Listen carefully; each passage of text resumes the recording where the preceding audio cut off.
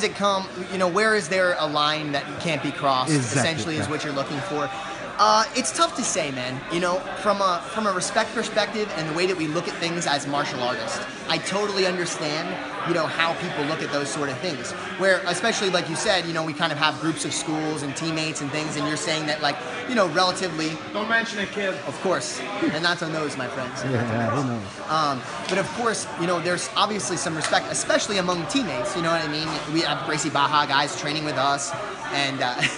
We have Gracie Baja guys training with us, and Henzo guys will go down and train, occasionally with those guys. So as a family, we obviously are, connected in some ways.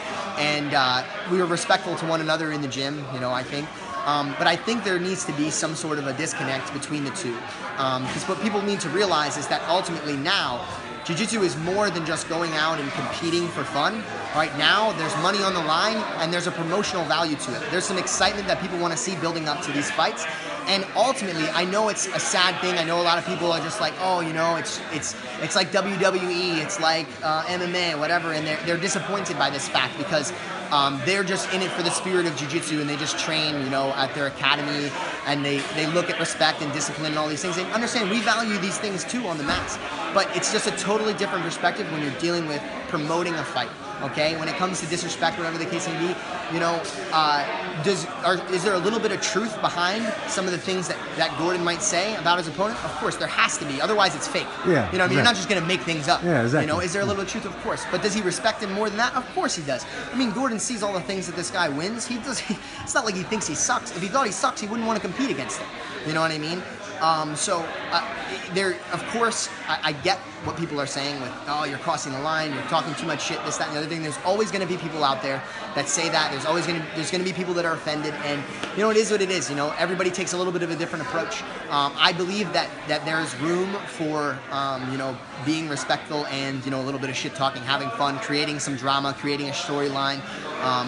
Where does it cross the line? I don't know. I've always been a huge believer in there never being a line that you can't cross. I mean, we come from Jersey. We just constantly make fun of each other's mothers, and, we don't care. I'll call Gordon an asshole. He does the same thing to me, and we don't really get affected by it. From person to person, some people don't feel that way, though. Some people are really insulted if you say something about their mom or this, that, and the other thing, and we are talking about people of different countries, yes, different cultures. Even more so, yes. Even more so. Exactly. Yeah. So even more so than just me saying, like, in New Jersey, that's how we are. I mean, yeah, exactly, in Brazil. I mean, I've heard, for instance, I'll give you an example. I think when we were in the Kumite, it was like me and a bunch of these other guys. It was a brown belt thing, if anybody's interested.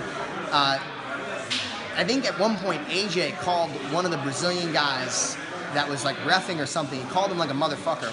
But in Portuguese, however he said it, is like much more offensive than me saying that to somebody in English. And the guy was like really upset about it, like wanted to fight him, like, it was like a really big problem. And he was like crying because ultimately Lloyd told him he couldn't, fight him because of the show and everything.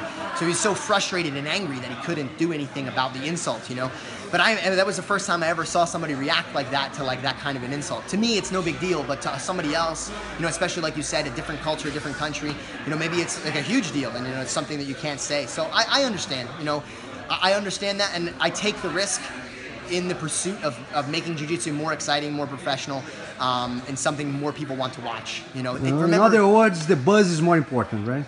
Ultimately, yes. Yeah. Not on the mats when we're training. That's different. You know what I mean? Do we mess with each other on the mat? Sure. But what I'm saying is, would I talk shit to Felipe like that if he came to Henzo's? Probably not. Yeah. Why would I? You know what I mean? It's a friendly encounter. He's coming there to train. I would never, why would I do that? It's completely different. I feel they're two different realms. One, I'm trying to create, something for a match that people want to see. Remember, like, we look at things from a perspective of, we do jiu-jitsu and we want to see a technical match. We're thinking about the technique of jiu-jitsu. There are people now that are watching jiu-jitsu and MMA that know nothing about jiu-jitsu and MMA, or very little. So the technique and the moves and all those things are only a small piece of what they see. They look at like drama surrounding a match, like two friends feuding over, somebody cheating on somebody or this, that, and the other thing. That's drama. People go to the movies to see drama. They don't go to the movies to see somebody just, living their life perfectly happy and nothing goes wrong, Like so boring, exactly, right? Exactly. You gotta have a struggle, right? Yes.